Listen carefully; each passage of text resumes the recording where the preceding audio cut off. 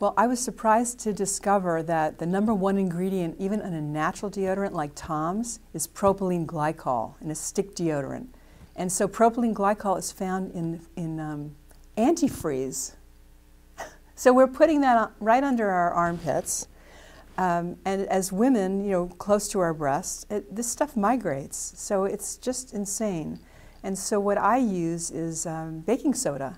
I put a little baking soda in a salt shaker, and I sprinkle it on my hand, and I go under my armpit, and good to go the whole day. And one of my clients was even a hot yoga instructor, and she was nervous about trying baking soda because she said she was reapplying her deodorant a few times a day, and she tried baking soda, and she swears by it now.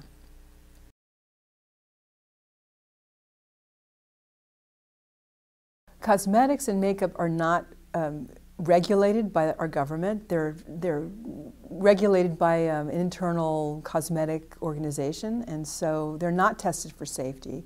And so there's an assortment of toxic chemicals in our lipsticks, lead being one, parabens being another, it's a preservative, sodium lauryl sulfate, which is an irritant. I mean, there's just an entire laundry list of chemicals that we're being exposed to in our makeup and cosmetics.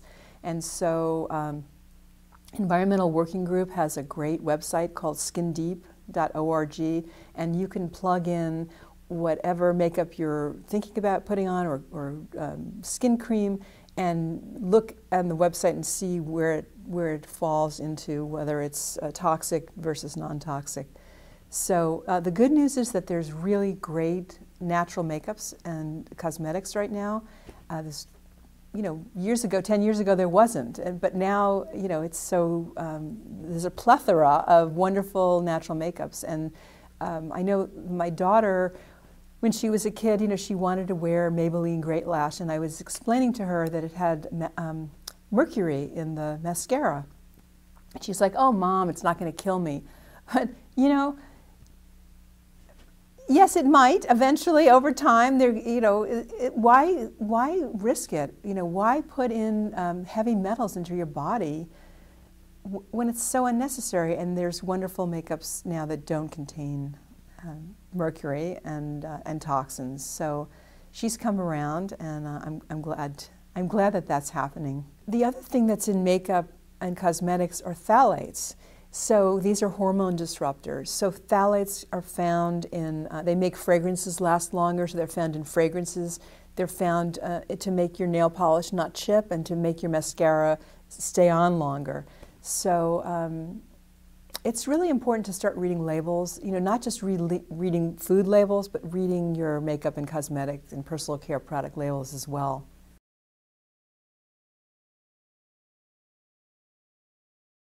So household cleaners, the companies have what's known as, you know, classified or, you know, trade secrets, basically. And so they don't tell you what's in there. There'll be something like 98.8% inert ingredients, and those are the things that we have to worry about. Those are the chemicals that they're not really revealing. I know the government is sort of working on this. They're trying to create more transparency.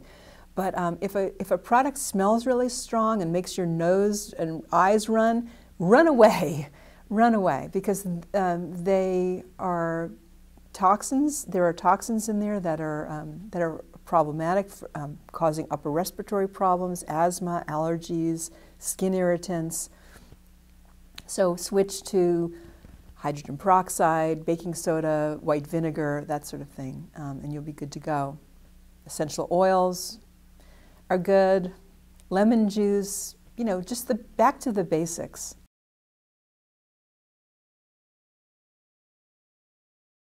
So sunscreens have a lot of problems with chemicals, and that, you know, I'm a believer in getting some sun on our skin. I go out every morning and before 10 a.m. and get sun into my eyes because it resets the melatonin, and I start my day with a little bit of sun. And So I don't use any sunscreens, but if you wanted to use a sunblock, a zinc oxide would be the best kind of barrier. It's less toxic than the rest. But most of the sunscreens have hormone-disrupting chemicals in them, and so you want to look for safe, natural sunscreens that contain no toxins, and you can find them. Again, we're living in an era that there's really some really great safe choices out there, and if you have questions, you can go to the Skin Deep website and check to see. But I have a recipe in my book for sunscreen. It's basically ascorbic acid powder, which is vitamin C and water, and maybe adding a little bit of glycerin, and you spray it on your skin. It's not a block, it's not a barrier, but what it does is it goes into the cells of the skin about 20 minutes before you're out in the sun, and it will prevent burn. And the vitamin C is a great antioxidant, and so it helps prevent wrinkles and all that. So I've used it going to Hawaii, for example, and not getting burned. And even my daughter, who's fair-skinned, she was never burned.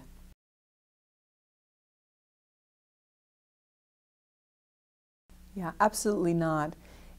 Just because it's on the store shelf doesn't mean it's been tested for safety. The European Union has something called the precautionary principle, and what that means is that the manufacturers need to prove that the product is safe before they send it out to market. Here in America, that's not the case at all. It goes out to market, and then if people get bad reactions, then they'll have a recall. Oh, we're sorry, you know. But no, it's not tested for safety, and that's one of the reasons why we need to be aware consumers and start reading our product labels and really being taking care of ourselves and being our own health advocates.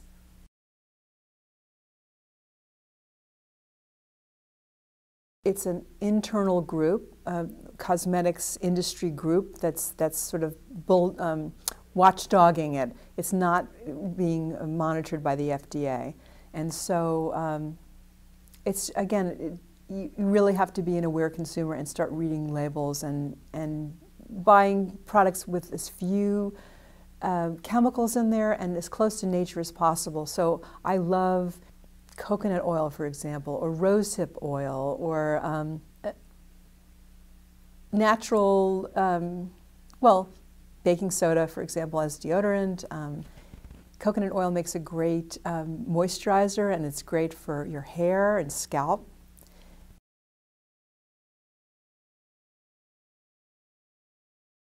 Something like 1 in 64 children now is diagnosed with autism, which is really, really shocking. In the past, it was something like 1 in 10,000 children. So something is going on. It's a crisis that we're in with our kids. 1 in 10 has been diagnosed with ADHD, depression. There's 1 in 8 has anxiety. 1 in 8 has contemplated suicide. This is children under 18 years old. 40% have food allergies. It's just extraordinary. And I work with pediatricians who tell me that their practices have changed over the past 15 years. Not the same as it used to be. They tell me now that 80% of their patients have chronic disease. They have Crohn's disease. They've got you know, obesity, they've got diabetes, things that just were not, they were unheard of years ago. Attention deficit disorder, off the charts. So, you know, there's something that needs to be addressed, and I believe that starting with food and getting kids off of genetically modified foods, getting them on organic food, away from the food dyes, the artificial food dyes, which are banned in Europe, by the way. They cause temper tantrums in normal children, food dyes, and that's why they're banned in Europe. But here in America, they're sold in everything, from children's vitamins to cough syrup, you know, to the imitation artificial blueberries, to the blue yogurt tubes that kids are eating. You know, it's just pervasive. And so when you get children back to eating normal, kind of as close to nature as possible foods, their symptoms change.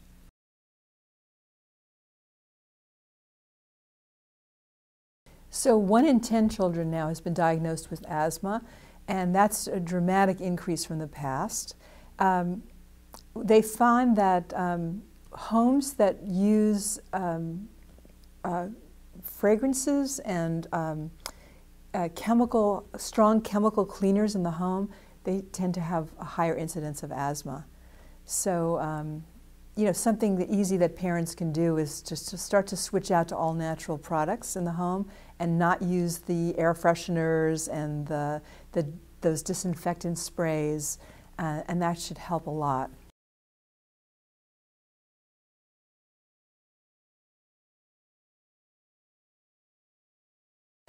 Right, the statistics are that 1 in 9 has contemplated suicide, and I know with my own daughter, when she was about 16, 15, I found notes on her email that she was talking to friends about killing herself, and it was very, very disturbing.